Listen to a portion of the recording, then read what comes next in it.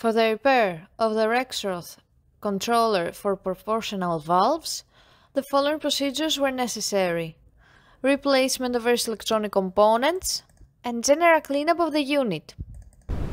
For testing, we add a 24-volt DC power supply and 2 lamps on the controller's output. Soon as we turn on the power supply, we see that the LED indicators, which indicate that the unit is on and ready for operation, light up, and we can also see the lamps that we have connected to the unit's outputs have turned on.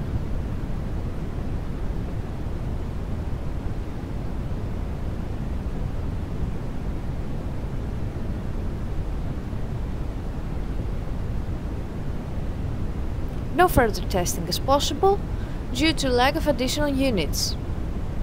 It is now clear that the controller is working successfully and is ready to be delivered to the customer.